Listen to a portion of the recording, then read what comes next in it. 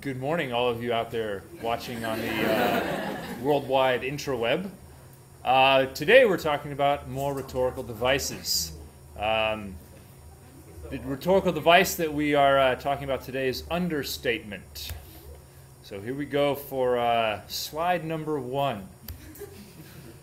So understatement is the force of the descriptive statement is less than one would expect. So you have something that seems to be really important, but you make it seem not so important.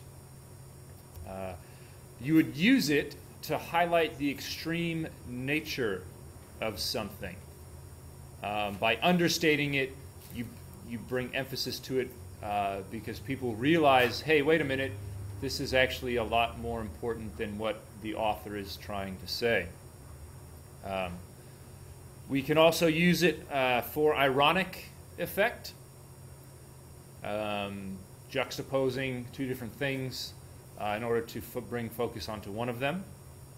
And we can also use it for a humorous effect, which can be quite funny sometimes, add a little bit of lightheartedness to your writing. So that's the end of slide 1.